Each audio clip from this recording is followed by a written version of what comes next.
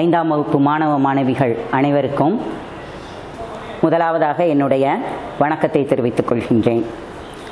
இன்று நம்ம பார்க்க இருப்பது ஐந்தாம் வகுப்பு பொது தமிழில் உள்ள பாடப்பகுதியான மொழி வாழ்த்து பாடலை நம்ம பார்க்க போகிறோம். நாடும் மொழியும் இறைவனையும் முதலாவதாக வாழ்த்தி பாடுவது தான் நம்மளது மரபு. அதாவது ஒரு நிகழ்ச்சியை ஆரம்பிக்கிறதுக்கு முன்னாடி நம்ம எப்பயுமே இறைவனை வாழ்த்துவது நம்மளுடைய பண்பாடு. அதன் அடிப்படையில் தான் ஐந்தாம் வகுப்பு தமிழ் செய்யுள் பகுதியினுடைய முதல் பாடலாக இந்த மொழி வாழ்த்து பாடல் நமக்கு கொடுக்கப்பட்டிருக்கு. இன்னைக்கு பார்க்க போகிறதும் முதலாவதாக மொழி வாழ்த்து பாடல். அதாவது நாடும் மொழியும் நமது இரு கண்கள் என்றார் பாரதிதாசன். அதாவது நம்ம தாய் திரு நாட்டையும் நம்ம தாய் மொழியையும் நம்ம இரண்டு கண்களைப் போல நம்ம பாதுகாக்க வேண்டும். அதாவது நம்ம தாய்மொழியினுடைய பெருமையை பற்றி பேசுவது நம்ம தாயை போற்றி புகழ்வதற்கு சமமானதாகும். சரி, இப்போ நம்ம பேசுகிற மொழி என்ன மொழி? தமிழ். அந்த தமிழ் மொழி தான் நம்மளுடைய தாய்மொழி.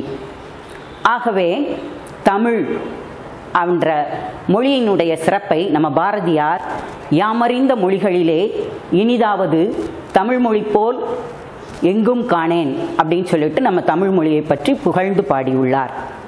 தமிழ் என்ற சொல்லுக்கு பல பொருள் உண்டு. அதாவது இனிமை, எளிமை, நீர்மை அப்படின்னு சொல்லிட்டு பல பொருள் உண்டு. இதில் நீர்மை என்பது உதவி செய்தல் அப்படின்ற பொருளை குறிக்கும். அதனால தான் தமிழ் இனிமையானது, படிக்க படிக்க எளிமையானது, பிற மொழிகள் செயல்படுவதற்கு உதவி செய்யக்கூடிய தன்மை வாய்ந்தது. இத்தகைய பெருமை கொண்டது நமது தமிழ் மொழி. அதாவது உலகத்தில் தமிழ் மொழி மட்டும் பேசக்கூடிய மக்கள் 90 மில்லியன் மக்கள். அந்த அளவிற்கு மிகவும் சிறப்பு வாய்ந்த மொழி நம்மளுடைய தமிழ் மொழி. அதாவது தமிழராய் பிறந்தோம், தமிழால் வளர்ந்தோம் என்று மிகவும் பெருமைப்படக்கூடிய நிலையில் இன்று நாம் இருந்து கொண்டிருக்கிறோம். அப்படி தமிழால் பிறந்து, தமிழராய் பிறந்து, தமிழால் வளர்ந்து பெருமைப்பட்ட 20ஆம் நூற்றாண்டினுடைய ஈடு இணையற்ற ஒரு கவிஞர் தான் பாரதிதாசன் அவர்கள். அந்த பாரதிதாசன் அவர்கள் எழுதிய தமிழின் இனிமை அப்படின்ற பாடலை தான் இன்னைக்கு நம்ம பாடமாக பார்க்க போகிறோம். முதல்ல பாரதிதாசன், ஆசிரியரான பாரதிதாசன் அவருடைய வாழ்க்கை வரலாறை பற்றி நம்ம இப்போ பார்க்க போகிறோம். இவர் தான் பாரதிதாசன். அதாவது இவருடைய இயற்பெயர். இயற்பெயர்னா என்ன அப்படின்னா, நம்ம பிறந்தோடனேயும் முதல்ல நம்ம அப்பா அம்மா வைக்கிற பெயரை தான் நம்ம இயற்பெயர் அப்படின்னு சொல்லுவோம். அதாவது இயற்பெயர் கனக சுப்புரத்தினம். அவருடைய இயற்பெயர் கனக சுப்புரத்தினம். இவர் 29/4/1891ஆம் ஆண்டு புதுச்சேரி அப்படின்ற ஊரில் இவர் பிறந்தார். அதாவது புதுச்சேரி அப்படின்ற இந்த இது ஒரு யூனியன் பிரதேசம். ஆனால் யூனியன் பிரதேசம்னா என்ன? மத்திய ஆட்சிக்கு உட்பட்ட ஒரு பகுதி. ஆனால் இதனுடைய இருப்பிடத்தை இப்போ நம்ம இந்திய வரைபடத்தில் காமிக்கிறேன் பாருங்க. இந்த இருக்கு புதுச்சேரி. ஆனால் இது யூனியன் பிரதேசமாக இருந்தாலும் இதனுடைய இருப்பிடம் நம்ம தமிழ்நாடு. தமிழ்நாட்டினுடைய ஒரு பகுதி தான் இருக்கிறது இந்த புதுச்சேரி. இங்கே தான் நம்ம பாரதிதாசன் அவர்கள் பிறந்தார். இவருடைய பெற்றோர் பெயர் கனகசபை லெக்குமி அம்மையார். இவருடைய புனைப்பெயர், அதாவது புனைப்பெயர் அப்படின்னு சொன்னால் நம்மளா வைத்துக்கொள்கின்ற பெயர். அதாவது கவிஞர்கள், கவிதைகள், நாடகம் இவங்கெல்லாம் எழுதுறவங்களாம் என்ன செய்வாங்கன்னா, தன்னுடைய இயற்பெயரில் எழுத மாட்டாங்க, வேறு ஒரு பெயரில் தான் அவங்க தங்களுடைய கவிதைகள், கட்டுரைகளை எழுதுறது வழக்கம். அப்படி வேறு ஒரு பெயர் வைத்து அவர் நிறைய பேர் அப்படி வைத்திருந்தார். அதில் கண்டது எழுதுவோன், பாரதிதாசன், கிறுக்கன், கிண்டல்காரன் அப்படின்ற பெயர்ல இவர் பாண்டிச்சேரியில இருந்து நிறைய இதழ்கள்ல கதை கட்டுரைகளை இவர் எழுதி வந்தார். அதுல பாரதிதாசன் என்பது மிகவும் அவர் விரும்பி வைத்து கொண்ட ஒரு பெயர். ஏன் அப்படின்னு சொன்னா, பாரதியார் மீதும் தமிழின் மீதும் அவர் கொண்ட பற்றின் காரணமாக அவர் தன்னுடைய பெயரை பாரதிதாசன் என அவர் மாற்றிக்கொண்டார். மேலும் பல சிறப்பு பெயர்கள் அவருக்கு உண்டு. அதுல முக்கியமானது பாவேந்தர், புரட்சி கவிஞர், புரட்சி கவி அப்படின்னு சொல்லிட்டு, அடுத்தது தமிழ் கவி, தமிழரின் கவி, தமிழர்களினுடைய மறுமலர்ச்சிக்காக தோன்றிய கவி அப்படின்னு பல பெயர்கள் அவருக்கு சிறப்பு பெயர்கள் உண்டு. இதுல பாவேந்தர் அப்படின்னா என்ன பொருள் அப்படின்னா, பா அப்படின்னா பாடல், வேந்தர் அப்படின்னு சொன்னா மன்னன், அதாவது பாடலுக்கெல்லாம் இவர் மன்னனாம். ஆகவே அவருக்கு பாவேந்தர் அப்படின்னு சொல்லி அந்த பெயர் கொடுக்கப்பட்டது. அடுத்தது புரட்சி கவி. இது நம்ம முன்னாள் முதலமைச்சர், தமிழ்நாட்டினுடைய முன்னாள் முதல்வர் அறிஞர் அண்ணா அவர்களால் பாரதிதாசன் அவர்களுக்கு கொடுக்கப்பட்ட ஒரு சிறப்பு பெயர். புரட்சி கவிஞர் அப்படின்ற சிறப்பு பெயரானது தந்தை பெரியார் அவர்களால் பாரதிதாசனுக்கு கொடுக்கப்பட்ட சிறப்பு பெயராக விளங்கியது. அடுத்தது பாரதிதாசன்றதை நம்ம ஏற்கனவே பார்த்தோம். அவராக நம்ம விருப்பப்பட்டு வைத்துக்கொண்ட பெயர். அதே போல இவர் ஒரு தமிழாசிரியர், நிறைய பணி செய்தார். தமிழாசிரியராக பணிபுரிந்தார், எழுத்தாளராக பணிபுரிந்தார், கவிஞராக இருந்தார். இப்படி பல பணிகளை அவர் ஆற்றினார். இவர் குயில் என்ற ஒரு பத்திரிகையையும் சொந்தமாக இவர் புதுச்சேரியில நடத்தி வந்தார். இவர் பல நூல்களை இயற்றியுள்ளார். அதுல ஒரு சில நூல்களை பத்தி நான் இப்ப சொல்ல போறேன். அதாவது இருண்ட வீடு, குடும்ப விளக்கு, அழகின் சிரிப்பு, பாண்டியன் பரிசு, பாரதிதாசன் கவிதைகள், தமிழ் இயக்கம், இசை அமுது, தமிழச்சியின் கத்தி, இணையற்ற வீரன், சஞ்சீவி பர்வதத்தின் சாரல் அப்படின்ற இப்படி பல நூல்களை அவர் இயற்றினார். அதனுடைய ஒரு சில சிறப்புகள் என்ன அப்படின்னு சொன்னா, இந்த இருண்ட வீடு அப்படின்ற இந்த நூலானது அதாவது படிக்காத பெண்களினுடைய நிலை எப்படி இருக்கும் அப்படின்றத பத்தி அவர் எழுதின நூல் தான் இந்த இருண்ட வீடு. குடும்ப விளக்கு என்ற நூலானது படித்த பெண்களினுடைய நிலையானது நாட்டில் எப்படி இருக்கும் அப்படின்னு சொல்லி எழுதப்பட்ட நூல் தான் இந்த குடும்ப விளக்கு. அழகின் சிரிப்பு, இது இயற்கையை பற்றி அவர் பாடிய பல நூல்களை தொகுத்து எழுதியதுதான் இந்த அழகின் சிரிப்பு. அடுத்ததாக தமிழ் இயக்கம் அப்படின்னு சொல்லிட்டு ஒரு நூலை அவர் எழுதினார். இந்த தமிழ் இயக்கத்தினுடைய சிறப்பு என்ன அப்படின்னு சொன்னா, அவர் அதை எழுதுவதற்காக எடுத்துக்கொண்ட நேரமானது ஒரே ஒரு நாள் இரவு மட்டும்தானாம். அந்த சிறப்பு அந்த தமிழ் இயக்கம் என்ற நூலுக்கு உண்டு. இவர் வெறுமன நூல்கள் மட்டும் எழுதல, பல நாடகங்களையும் அவர் எழுதியிருக்கிறாரு. அதுல 1946ஆம் ஆண்டு ஊமை அமைதி அப்படின்னு சொல்லிட்டு ஒரு நூலை எழுதினார், ஒரு நாடகத்தை எழுதினார். அந்த நாடகத்திற்கு அவருக்கு பொற்கிழி பரிசாக வழங்கப்பட்டது. அடுத்து மிக உயரிய விருதான சாகித்ய அகாடமி விருது பிசிராந்திரையார் என்று அவர் எழுதிய நாடகத்திற்காக அவருக்கு அளிக்கப்பட்டது. 1970ஆம் ஆண்டு அவருடைய மறைவுக்கு பிறகு கிடைத்ததுதான் அந்த சாகித்ய அகாடமி விருது. பிசிராந்தையார் என்ற நாடகத்திற்காக அவருக்கு அளிக்கப்பட்டது. இவருடைய பாடல்கள்ல ஒரு சில பாடல்களை நான் ஞாபகப்படுத்த விரும்புகிறேன். அதாவது இவர் தமிழ் மொழியினுடைய உயர்வினை பற்றி பாடிய பாடல்களுள் மிகவும் சிறந்தது தமிழுக்கு அமுதென்று பெயர், அந்த தமிழ் இன்ப தமிழ் எங்கள் உயிருக்கு நேர் என்ற பாடல் நம்ம அனைவரும் அறிந்த ஒரு பாடல்.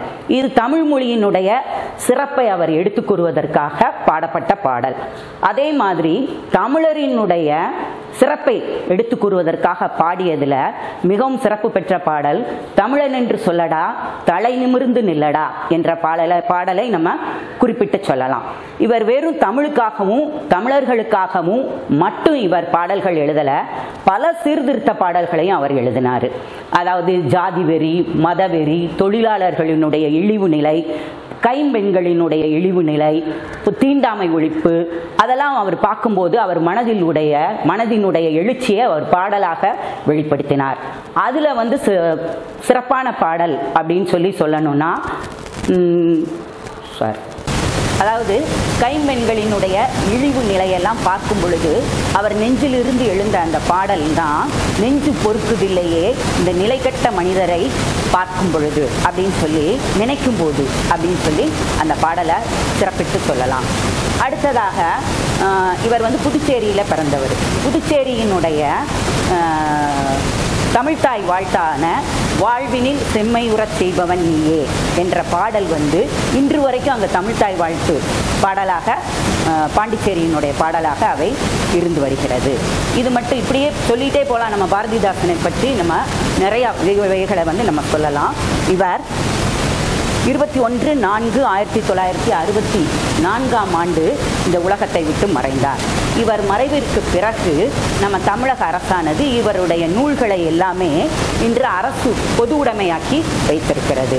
அது மட்டுமல்ல, திருச்சியில் இருக்கக்கூடிய பல்கலைக்கழகத்திற்கு பாரதிதாசன் பல்கலைக்கழகம் அப்படின்னு பெயர் சூட்டி அவரை பெருமைப்படுத்தி உள்ளது. அடுத்ததாக ஆண்டிற்கு ஒருவருக்கு ஆண்டுதோறும் ஒவ்வொரு கவிஞருக்கு பாரதிதாசன் விருது அப்படின்னு வழங்கி நம்ம தமிழக அரசு கௌரவித்து வருகிறது. இப்படிப்பட்ட சிறப்பு மிகுந்த இந்த கவிஞர் எழுதிய தமிழின் இனிமை அப்படின்ற பாடலை தான் நம்ம இன்னைக்கு பார்க்க போகிறோம். முதலாவதாக நான் அந்த பாடலை வாசித்து காமிக்கிறேன். நீங்கள் வாசிக்கிறத கவனிச்சுட்டே வாங்க.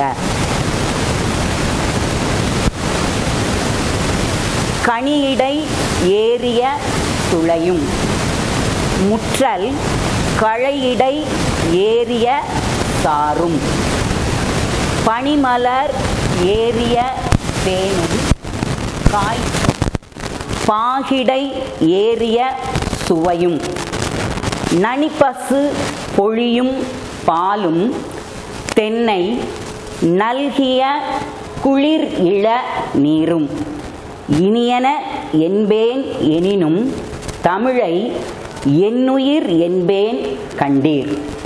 பாவேந்தர் பாரதிதாசன். அதாவது இப்போ பாடலை நான் வாஸ்து காமிச்சிருக்கேன். இப்போ இதனுடைய பொருளை சொல்கிறேன், கவனிச்சுக்கங்க. கனியிடை, கனினா பழம். ஏறிய சுளையும், சுளை அப்படின்னா கனியின் உள்ள இருக்கக்கூடிய சதை பகுதியை தான் நம்ம சுளை அப்படின்னு சொல்லுவோம். எல்லா பழத்தினுடைய சதை பகுதியையும் நம்ம சுளைன்னு சொல்வது கிடையாது. அதாவது இப்போ ஆரஞ்சு பழத்தினுடைய சதை பகுதியை நம்ம சுளை அப்படின்னு சொல்லுவோம். அதே போல பழாப்பழத்தினுடைய சதை பகுதியை சுளை, பழாச்சுளை அப்படின்னு சொல்லுவோம். பழாப்பழம் பார்ப்பதற்கு வெளியே கரடு முரடாக முள்ளு முள்ளாக அப்படி இருக்கும். ஆனால் அதனுடைய சதை பகுதியானது இந்த பழாச்சுளை சாப்பிடுவதற்கு மிகவும் சுவை நிறைந்ததாக இருக்கும். அதை ஆசிரியர் சொல்றார். அடுத்தது முற்றல் கழையிடை ஏறிய சாரும். முற்றல் அப்படின்னு சொன்னா இங்க நன்கு விளைந்த அப்படின்னு சொல்லலாம், முற்றிய அப்படின்னு சொல்லலாம். கழையிடை, களை அப்படின்னா தமிழ்ல 2 பொருள்கள் உண்டு. ஒன்று கரும்புன்னு சொல்லலாம், இன்னொன்று மூங்கில் அப்படின்னு சொல்லலாம். ஆனால் இங்கே கவிஞர் எதை சொல்லியிருக்கிறாரு அப்படின்னு சொன்னால் முற்றல் களையிடை, முற்றிய கரும்பின் சாரானது மிகவும் சுவையானது அப்படின்னு சொல்லியிருக்கிறார். அடுத்தது பனிமலர் ஏறிய தேனும், குளிர்ந்த மலர்களுக்கு இடையே உள்ள தேனும், குளிர்ந்த மலர்களுக்கு இடையே உள்ள தேனும். காய்ச்சும் பாகிடை ஏறிய சுவையும். அதாவது பாகு எதுல இருந்து காய்ப்பாங்க அப்படின்னு சொன்னா, காய்ச்சுவாங்க அப்படின்னு சொன்னா சீனியில இருந்து காய்க்கலாம், வெள்ளத்துல இருந்து பாகு காய்க்கலாம். சீனியும் வெல்லமுமே சுவையானது தான். ஆனால் அதை பாகா காய்க்கும் போது அதனுடைய சுவையானது மேலும் பன்மடங்கு கூடக்கூடியது. அதனால தான் என்ன சொன்னார் அப்படின்னு சொன்னால், காய்ச்சும் பாகிடை ஏறிய சுவையும் அப்படின்னு சொல்லியிருக்கிறார்.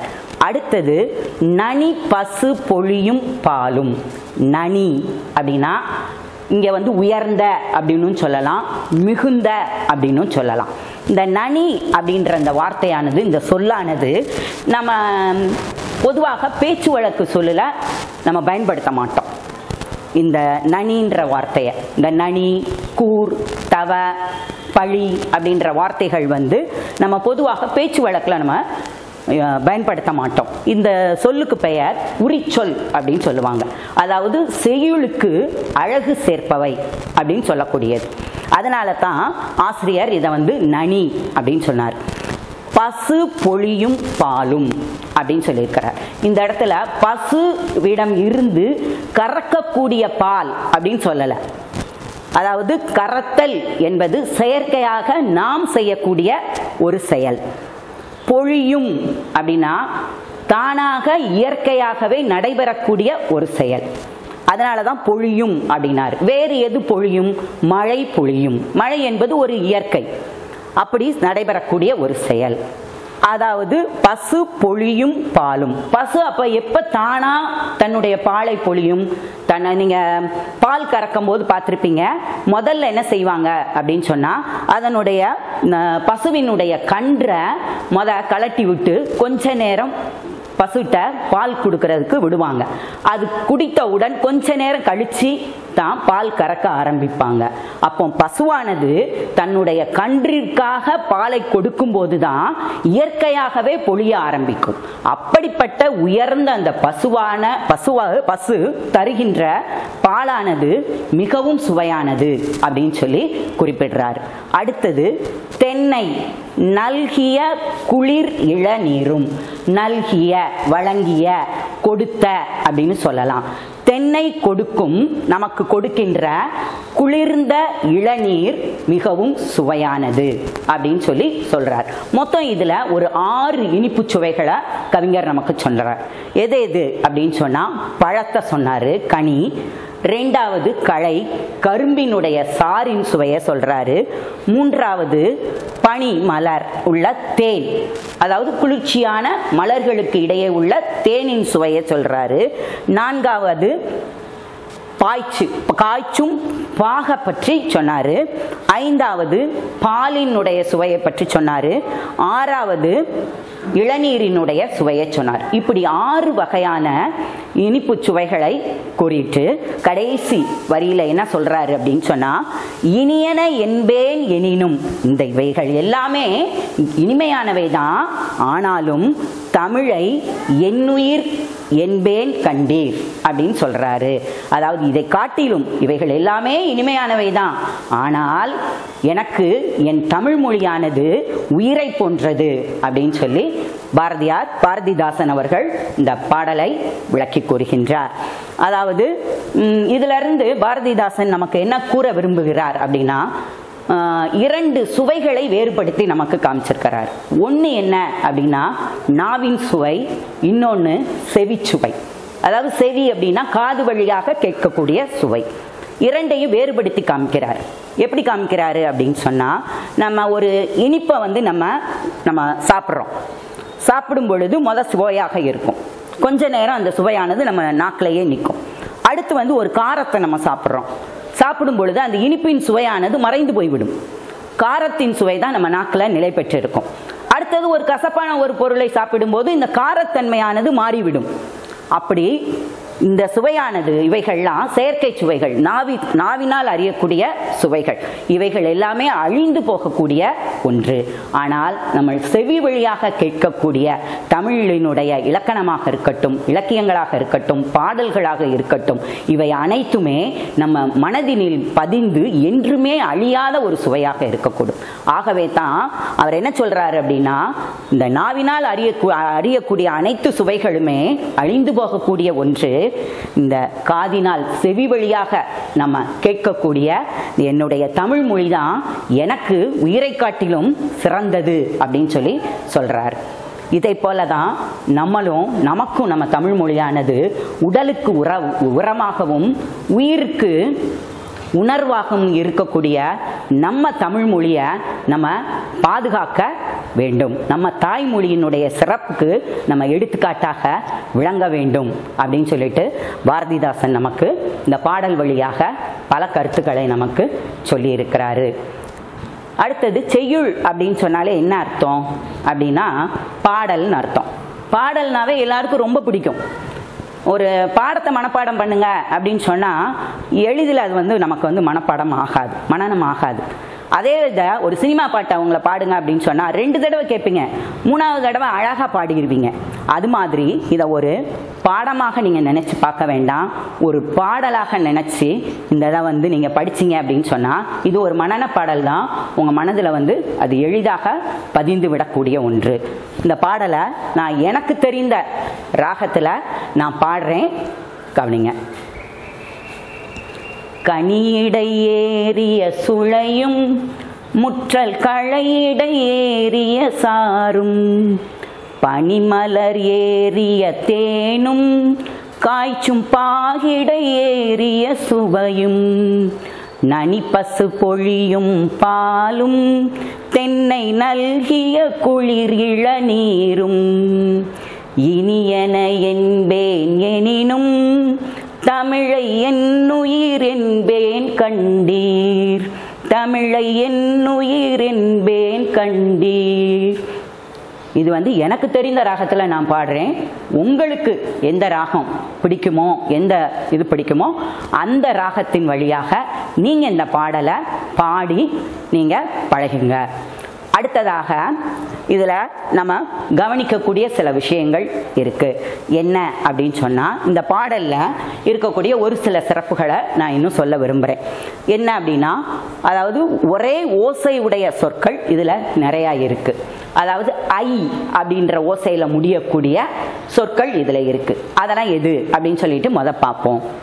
கனி இடை, ஐ இப்படி முடியக்கூடிய சொற்கள் எதெல்லாம் அப்படின்னு பார்த்தா, கனியிடை, களையிடை, பாகிடை, இதெல்லாம் ஐயில முடியக்கூடிய சொற்களாக இருக்கு. இதை போல நீங்க எந்த ஒரு பாடலாக இருந்தாலும் சரி, இப்படி முடியக்கூடிய சொற்களை நம்மளா என்ன செய்யலாம், எடுத்து நம்ம எழுதி பழகலாம். அதே போலவே அப்படின்ற முடிகிற சொற்கள் இந்த பாடல்ல ஒரே ஒத்த ஓசையுடைய சொற்களாக இருக்கு. அது என்ன அப்படின்னு பார்த்தா, தேனும் பாலும் நீரும் சாரும், இப்படிப்பட்ட சிறப்புகளை கொண்டதாக இந்த தமிழின் இனிமை பாடல் அமைந்துள்ளது. இரண்டாவது ஒன்று என்ன சொல்லலாம் அப்படின்னு சொன்னால், 2ஆம் எழுத்து ஒன்று போல் இருக்கக்கூடிய சொற்கள் இதில் எது எது அப்படின்னு சொல்லி நம்ம புத்தக பயிற்சியில் கேட்டிருக்காங்க. அதில் ஒரே ஒரு வார்த்தையை நான் சொல்ல விரும்புகிறேன். முதல் எழுத்து ஒன்று போல் இருந்தால் அதை நம்ம மோனை அப்படின்னு சொல்லுவோம். இந்த பாடல்ல எது முதல் எழுத்து ஒன்று போல் அமைந்திருக்கிறது அப்படின்னு பார்த்தா, கனி களை, க க. அப்ப இந்த இரண்டையும் நம்ம என்ன சொல்லுவோம் அப்படின்னு சொன்னா மோனை அப்படின்னு சொல்லுவோம் இலக்கணத்துல. அதே போல 2ஆம் எழுத்து ஒன்று போல் அமைந்திருந்தால் அதற்கு பெயர் எதுகை அப்படின்னு நம்ம சொல்லுவோம். இதுல நிறைய எழுத்து 2ஆம் எழுத்து ஒன்று போல் அமைந்திருக்கு. அப்படிப்பட்ட எழுத்துக்கு நம்ம சொற்களை பார்க்கலாம். கனி, 2வது எழுத்து நீ. இது மாதிரி வேற எந்த எழுத்து நீ அப்படின்ற 2வது எழுத்து இருக்கு அப்படின்னு பார்த்தா, பனி நீ, நனி நீ, இனியன 2ஆம் எழுத்து நீ, எனினும் 2வது எழுத்து நீ. அப்போ 2வது எழுத்து இப்படி ஒரே மாதிரியாக ஒத்த சொற்களாக அமைந்திருந்தால் அதற்கு என்ன பெயர், மோனை அப்படின்னு சொல்லி பெயர். அப்போ இந்த பாடல்ல நம்ம எதுகை, மோனை எல்லாமே நிரம்பி இருக்கிறது. இன்னும் ஒன்று சொல்லணும் அப்படின்னு சொன்னா, அதாவது வாக்கியங்கள், அதாவது ஒரு இது தொடர் முடியும் பொழுது ஒரே மாதிரியான எழுத்துல முடிந்தால் அதற்கு பெயர் இயைபு அப்படின்னு சொல்லுவோம். இதை நீங்க பெரிய வகுப்புல போகும்போது விளக்கமாக நீங்க படிப்பீங்க. இதுல லேசா மிஸ் சொல்றேன். கனியிடை ஏறிய சுளையும் முற்றல் களையிடை ஏறிய சாரும் இம். இது இரண்டுமே இம் அப்படின்னு வந்து முடியுது. பொதுவாக இந்த பாடல் முழுவதுமே கவிஞர் அப்படித்தான் பாடியிருப்பாரு. பனிமலர் ஏறிய தேனும் பாகிடை ஏறிய சுவையும். அப்போ இது வந்து இலக்கணத்தில் என்னன்னு சொல்லப்படுது அப்படின்னு சொன்னா இயைபு அப்படின்னு சொல்லி நம்ம சொல்லுவோம். அப்படி பல சிறப்புகளை கொண்ட இந்த பாடல் தான் தமிழினுடைய இனிமையை பற்றி பாரதிதாசன் பாடிய ஒரு பாடல் நமக்கு பாடமாக கொடுக்கப்பட்டிருக்கிறது. சரி, கவிஞர் வந்து 6 இனிமையான பொருட்களை இனிமை அப்படின்னு சொல்லி அவருக்கு பிடித்த 6 பொருட்களை சொல்லிட்டாரு. இதை ஒத்து தமிழ் வந்து என் உயிர் அப்படின்னு சொன்னார். நம்ம ஒவ்வொருவருக்கும் ஒவ்வொரு செயல் பிடித்ததாக இருக்கும். ஒருத்தருக்கு பாட்டு பாடுறது பிடிக்கும், ஒருத்தருக்கு டான்ஸ் ஆடுறது பிடிக்கும், ஒருத்தருக்கு நல்லா படிக்கணும், எந்நேரம் புக்ஸ் படிக்கணும் அப்படின்னு சொல்லி நினைப்பாங்க. அப்படி பிடிக்கும். ஒவ்வொருத்தருக்கும் ஒவ்வொரு செயல் பிடிக்கும். அதை போல உங்களுக்கு பிடித்த நிகழ்ச்சியை வைத்து அதோடு தமிழையும் தொடர்பு படுத்தி நீங்கள் உங்களுக்கு சொந்த கருத்துக்களை வீட்டில் எழுதி பாருங்க. இதோட இந்த வகுப்பை நான் முடித்துக்கிறேன். மீண்டும் அடுத்த வகுப்பில் சந்திப்போம் என்று கூறி விடைபெறுகிறேன். நன்றி, வணக்கம். உங்களிடம் எனக்கு பேச வாய்ப்பளித்த என் பள்ளியினுடைய தாளாளர் அவர்களுக்கு இந்த சமயத்தில் என்னுடைய மிகுந்த நன்றியை தெரிவித்துக் கொள்கிறேன். நன்றி, வணக்கம்.